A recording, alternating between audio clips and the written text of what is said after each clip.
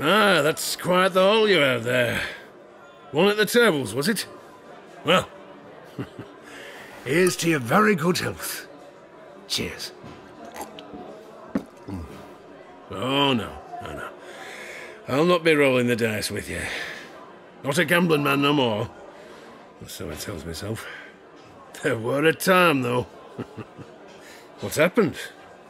The River King happened, that's what. Aye. Two coats. That old devil Tahm Kench. He's what's happened. I was bilge poor, beg your pardon, and living in a flophouse.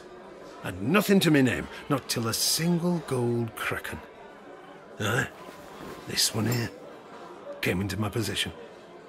I could tell you how, but you'd call me a liar.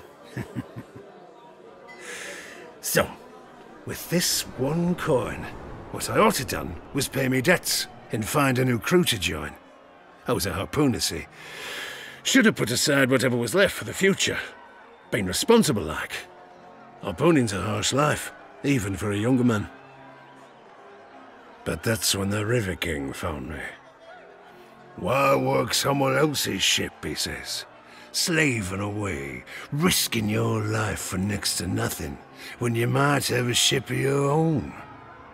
I just had to think bigger like. Of course, one kraken won't buy a ship, but he had an answer to that, didn't he? Dice. One good throw of the bones, and I'd have enough to start my own little operation. Others could do the danger work, while I sits back, nice and plumb, enjoying the profits.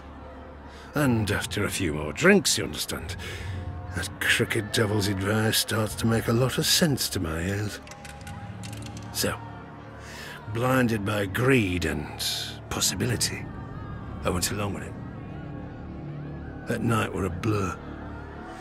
I woke well afternoon the next day, my head fairly pounding. Had no idea where I was. Some fancy boarding house, as it turns out. But on the dresser were my previous night's winnings. More than enough to purchase myself a ship. But the River King, he'd given me a taste for something more. Why should young Lars content himself with a single ship when he could have a fleet? Just needed to chance my hand a few more times. That's Bilgewater. There's riches to be had, if you're willing to risk everything, over and over. With old two coats armor on me, I was led from the dice tables to other holes of avarice. From backroom card games to gambling in betting parlours high and low. I spent a fortune, lost a fortune, then made it all back again. Around and around in that alluring spiral I went. I was feeling the hunger, the yearning, and it was pulling me down like a whirlpool. Years passed, and somewhere along the way, I'm ashamed to say I forgot what I was doing all this for. Forgot who I was. I had it all, but what never were enough. I wanted more. And then I started losing big. That made me double down, go for broke, all or nothing, looking for the big stakes to put me back on top. Pretty soon, I was in a worse state than I'd been to start with. Sleeping in the gutter, catching rats to eat, if I were lucky. I begged, borrowed and stole from everyone who'd ever shown me any kindness. Lost all my mates, chasing the dream. He feeds on misery, see, does Tahm Kench. As old as sin he is, and older than Bilgewater by far. Been round since the start of things, gorging himself on the desperation that comes with the greed and sorrow in men's hearts. I mean, I did it to myself, but it were him what give me the means.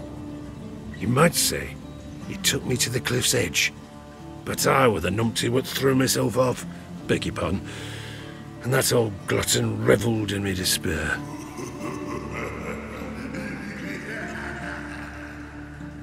came to me once more, he did. When I was at my very lowest. Drinking from puddles. Having sold me own leg to be used for chum. In the darkest night, whispering and cajoling, he pressed this gold kraken back into my hand with a knowing wink. 'Twere the same one I'd had back at the start. It were this damn coin that started me on that wretched path. He opened his mouth up wide and says, "It's not too late, Lars. Never too late. Come with me and we'll find you a fortune again." Even after everything, I was tempted. Of course I was. But no, I resisted. Well, the serpent knows how. Two Coats only laughed. Said he'd be there when I changed my mind. And sure enough, the temptation's still there. No, every day. So here I am, friendless, broke.